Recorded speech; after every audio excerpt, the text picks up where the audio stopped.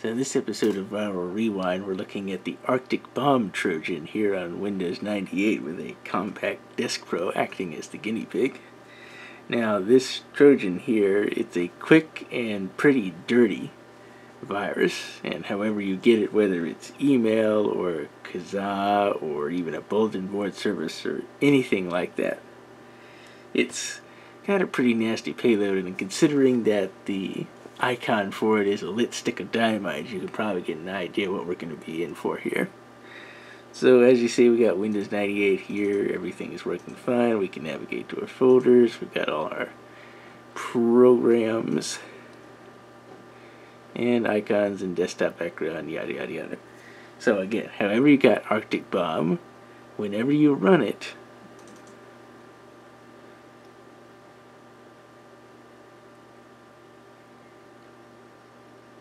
see, within seconds of doing that, okay, you see that we've lost all our desktop icons.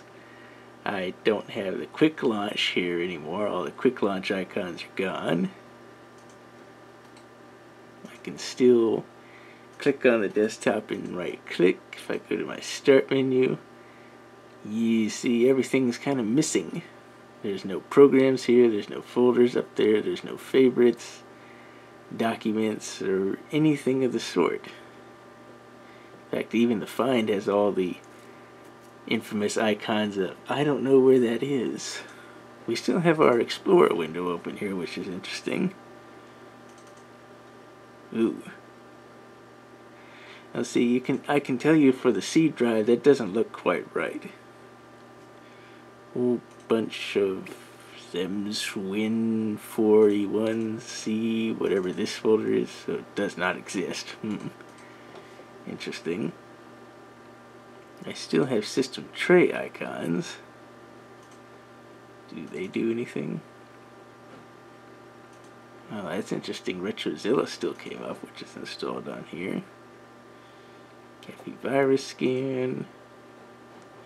Oh, whoops. Well, we got a fatal exception.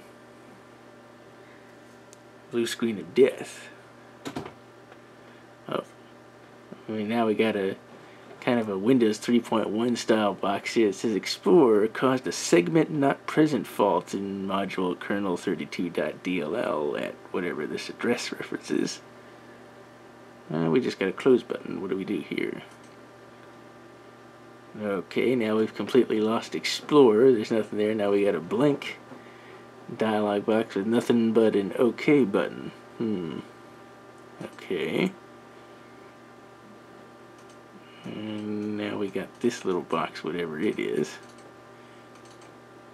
Not going away, not going away. Can't click on anything. Let's see. Task Manager can still come up.